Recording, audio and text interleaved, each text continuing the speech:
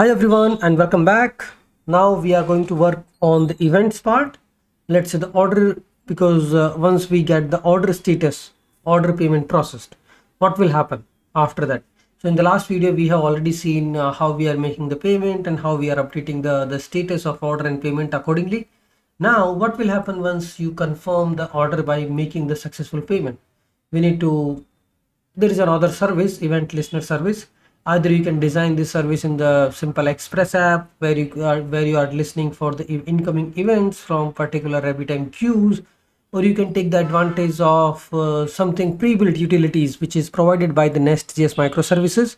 So in the JS Microservices, what happens is you create a client proxy which is going to send an event, and then there is a server which is going to listen to the events coming from the RabbitMQ, Kafka, Redis, or different mode of transports which supports MQTT protocol, TCP and all. So this is the order processed payment. Maybe there is an order service where you are actually confirming the payment after the Stripe getting success. There you have a client registered, and that client is going to send a message, send an event of saying that order is successfully done. Now start the delivery of this order, or the put menu which is selected. So we can use a RabbitMQ as a transport mode asynchronously, because JS Microservices supports TCP and MQTT. TCP means when you are requesting for something from another service and considering that as a request and reply, you need the response right away. But sometimes in the event driven system, you are sending an event, that order payment processed, now take action onto that and assign a delivery partner. So here we created a client proxy. We'll send an event to the RabbitMQ. Here we are using RMQ protocol, MQTT, which is going to send an event. And then there is a listener service to the same queue of RabbitMQ, which will get the message as an event message. It's like a fire and forget, right? If you look into this, these are the JS Microservices supported. Here you create a client, and then there is a server. This is how you will register a client, and you will send an event. So there are two different ways of sending the data. Either you can send a message or send an event. When you are sending a message, that means it's asynchronous. When you are sending an event, that means it's asynchronous, which is being done. So here you can see we are working on the order service. So here we need to add required module like AMQP lib, AMQP connection manager, JS Microservices. These are the three different modules we need: AMQP lib and AMQP connection manager for the RabbitMQ, and we also need a Docker container for it. So important thing for this video is you need three things: RabbitMQ container, you need to know where the RabbitMQ is running, the host port and all. You need a client, RabbitMQ client, who is going to send an event, server who is going to listen to these all kind of events, and all these are going to happen with the JS Microservice. So we are going to use this JS Microservice with the order service, and there is another service, a delivery service. So this module will be used there. Here we are confirming the order, right? And so we know from where to send an event. So we need to register a client on the order service. And how we do it is we can go to the domain module, and here we'll start getting the client proxy.register, client module.register. This is where you are creating the client who is going to send an event to the RabbitMQ. And then there is another JS Microservice which is acting as a listener. So here we will pass some of the argument like payment process, transport. So here there are different mode of transports. First of all, it's not only you can just use RabbitMQ, you can use Kafka, Redis, gRPC, TCP. gRPC, TCP is mainly used for request and reply, but RabbitMQ, Kafka and Redis are mostly asynchronous. Let's say you just send an event, and maybe the target service will trigger some action or take an action on the event which has happened in the past. So here this is assigned delivery partner to the processed order. This is what going to happen. So we have one is a sender and one is a listener, right? So we have a client proxy, and the transport mode can be a TCP, gRPC, it can be Redis. So TCP requests are synchronous request, send and reply, request and reply. I'm asking you some data, you reply me back with the data. RMQ transport or MQTT, it's a fire and forget. I send the event and I really have no track of the event because this is totally decoupled services, decoupled microservice. Order service and delivery service are totally decoupled microservices. Here I'm sending an event and then there is a target service will listen to that event.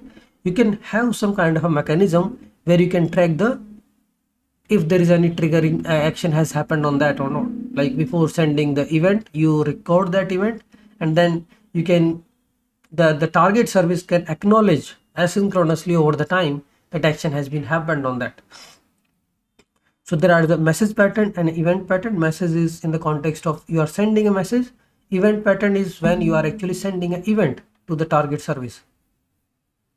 So here these are the different mode of microservices: RabbitMQ, Nets, MQTT and all.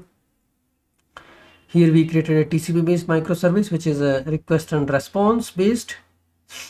And here you are just going to send. So here from the client you will send the data. And this is a receiver side message pattern. If the message pattern is kind of this coming from the client, okay, return this kind of data. And they can return observable stream, promises and all. Okay, so this is how we register the client and inject the client proxy in the server. So there are two important things. There is a client proxy and then there is a server. Client proxy, you just inject the client and create the client and this.client.connect and then this.client.emit, this.client.send. There are two things. Emit means you are sending an event which is asynchronous. This.client.send, that is synchronous. Okay, that's important. How we are doing a communication between the client proxy and the server. So here we are going to send or emit the event to the target service. So here you can see order process. This is like another service I have, which is a delivery service that is going to have a connection with the RabbitMQ, same as the client proxy. So here we are going to have a, I will delete everything because I'm not going to have a row controller. This is going to have a listener service. And here we are going to use this Nest.js microservices. So this is the delivery service we have, and then there is the order service. Order service is going to send the event. Delivery service is going to track that event. So here we will do create microservice, and inside a create microservice you will provide all the options. I think we need to add a Nest.js microservice. Why it's not allowing you? So this is the create microservice. Pass the app module and pass all the different options. Await app.listen. But this service is not acting as a HTTP service which is listening to the routes and all. No, we are creating simply a service which can support the different transport. So here it is a create microservice app module. The transport option is here RMQ, and here microservice option. That's why it's not showing.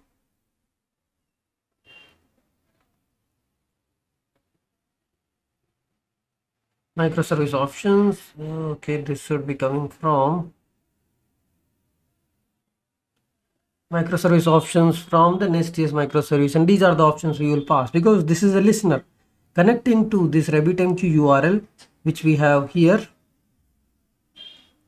and this is the queue name on which you will be listening to the messages. So there is a RabbitMQ. It can contain a multiple queues. We need to create a particular queue once we log into the RabbitMQ console, because we are going to bootstrap the RabbitMQ using Docker. So this is the order messages. Okay, so this is how you will create a server, and this is the listener side because this is listening to the events which are coming from the client proxy. So we need to just first of all we need to have our RabbitMQ up and running. So that's it is using username guest and password guest. Here I can create a delivery entity. So obviously we need to persist some data. Once the event is coming, we need to create a record. Okay, there is a delivery coming in for this order ID, and this is the order payload. And now we will start looking for the partner to be assigned for this order delivery. So we have the same set of dependencies and all those things for this. And here inside this, so this is the cart service. We'll just copy the same stuff, app module, DB module and all, because you can still use the DB module from the database, and DB module dot for root you can pass all the entities. This DB module we are using in every service, And what that is doing is it is registering the entities you have, so that on the initialization of application you can have the table created. Okay, so I have a delivery entity db module.for root, and this is a simple delivery entity which contains the order id, order payload, and order and assignment status. If the delivery partner has been assigned, delivery partner id, delivery partner, all these entities all these attributes this delivery table is going to have. So we will import this thing, and then we are going to see what all modules we need here. Here I will create a simple class and try to bootstrap the application. This is a simple delivery service, delivery entity. This is a simple controller which is not being used anywhere. Currently we are getting this unable to try to connect to this transport. Okay, so for that we need to have RabbitMQ up and running. So we'll create a delivery controller. Delivery controller is not a Nest.js API route controller. This is like another set of controller which is going to listen to the incoming events from the client proxy. Like delivery controller, it will just look for this particular event pattern. So there is an event pattern, and we are looking for this order messages, order processed, these kind of events. And you can get, once this you start getting the event, you can do just a console.log what the event payload you are getting here. So this should be async handle event for orders, right? Because the order has been placed and you need to play with that. We can just try to get what the data it is giving us. So it can be just of type record, string of string, string of unknown. The keys will be string, we have value we don't know, so we just try to put console.log data. And so this is a delivery controller. We will just register that in the app module controller. Okay, and now we can go to the next step and try to see this RabbitMQ. So this is our Docker Compose. I'm just using this base image. Do we have it already? I think we don't have. So I need to add this RabbitMQ. I already have it somewhere.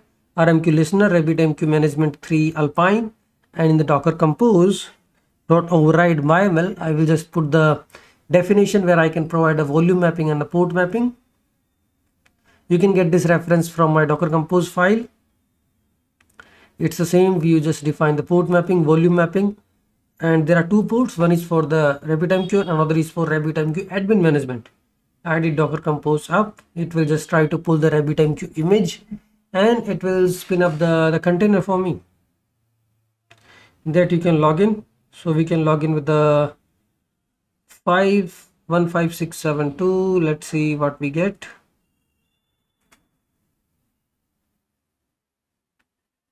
Okay, we just enter admin, or we can just enter guest. I'm not sure about the initial credential. I think this is a guest, or I will try to log in with the 5672.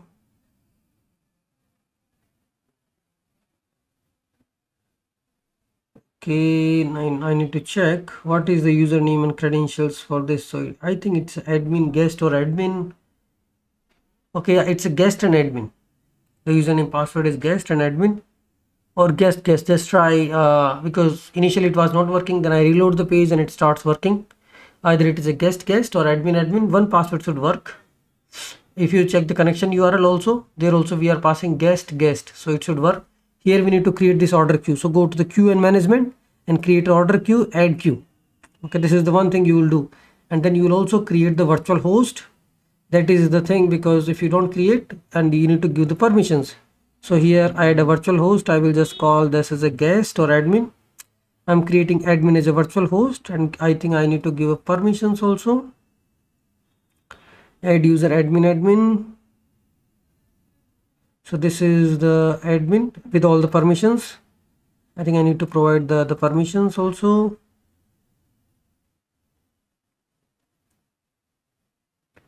Yeah, this is administrator permissions I have given to the admin role.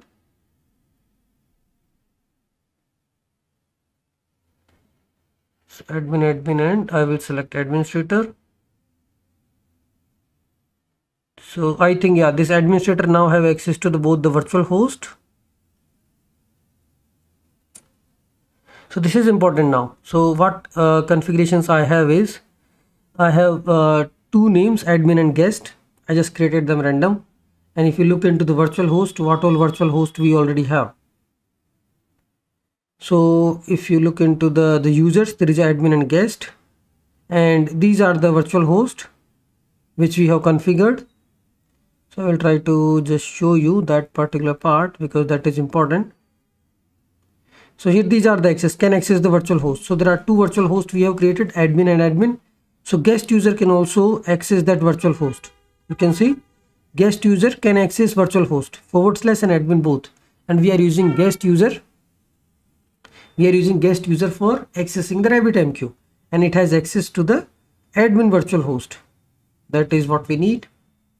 Now if you log into the guest and admin connections, you should be able to connect. Now the JS microservice successfully started. We are connected to that. We can start that again also. This is the order service, and once you are sending the order, we should start sending this event. So this is the delivery service, which is doing nothing but it is looking for these events and try to just print the message. Okay, what the event we are getting from the source service. This is the end-to-end demo of how we set up the microservices in the Nest.js. One is a client and one is a listener microservice. So I'm starting the order microservice, and this is the delivery service, I guess. And then yes, this is the order, and another is a delivery. And I can start playing with this thing. I will just check the name and the queue names at the client proxy and the server. Both names should be same, because otherwise how would we get the right set of data if the sender is not using the same queue which the receiver is. So this is the controller. Now we can just play with the stuff, like we play with the whole setup. Here we are making the confirm order, right? So this is we can just create a test URL. Maybe we'll plug it in with some endpoint. Here I'm just creating a test URL to check if the event is being forwarded or not. So this is the test RMQ, and what I'm doing is I'm just selecting an order, and here all those things. So here you need to inject the client proxy. This is the client side setup. Okay, we just created a server. Now we need to create a client proxy. You need to inject this so that we can use it. And so here we can use the client proxy, and on module init you need to connect to this client. You can use the same listener service. You need to inject with the same name, order listener service, and you are injecting the client for order listener service, because you can connect to different client proxies. You can create order listener service, payment listener service, and then can create a different client proxies for each and everything. On module init, on the module initialization, you need to connect to the client. So here you can implement the on module init interface, and here you can say this dot try catch this dot client dot connect. And if this is connected successfully, you can start sending the event. And how we are sending the event is, let's say if the order status, if the status coming from the payload is success, status dot success is equal to payload query parameter dot success, query dot success, then what we need to do is this dot client dot emit. There is an event method, and here you will just send the order name, order processed success. This is the route. This is the string we have configured on the controller. This is actually the event name, you can say, and I'm sending order ID and the order payload. These are the two attributes I'm sending. Once you are confirming the address, confirming the payment, and making the order successful. So saved order, and you can return the saved order here. This is just to send the data across services. So target service doesn't know anything about it. They just know, okay, with this, if this event is this, then you will get this kind of payload, and you need to know how to deal with that payload. So order processed success.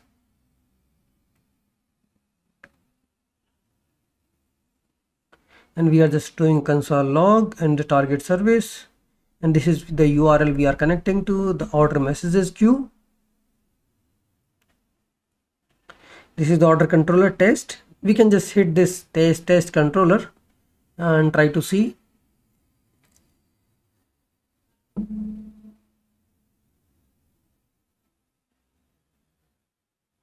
Okay, the client.emit, maybe some dummy data, UUID and some saved order, some empty object, right? This is just for testing purpose.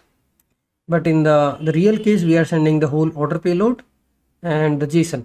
Okay, so what we can do is we can just use the Swagger URL. If you don't want to use the whole Stripe flow, you can just go and use the order services on this particular port and try to hit the test URL. I already covered this whole microservice playlist in a separate, where I'm talking about Redis, RabbitMQ, Kafka, all set of microservices. And here you can see on this terminal, you can see this order is coming. I mean, this is just like a dummy. We are just doing a testing. This is where I'm just submitting this test URL on the order service, and in the delivery service, we are getting the payload and some dummy text which we set on the test endpoint. Now, if you wanted to test it in the real, so this is the test endpoint and test RMQ, which is sending order ID and order payload as an empty JSON object. The same thing can be tested. So here we are just sending it again and again, and this is the order. This is the cart service. This is the order service, and this is the delivery service where we are getting the data back. So end-to-end communication is established from the client proxy to the server. So that's it. In the next video, we will try to make this event more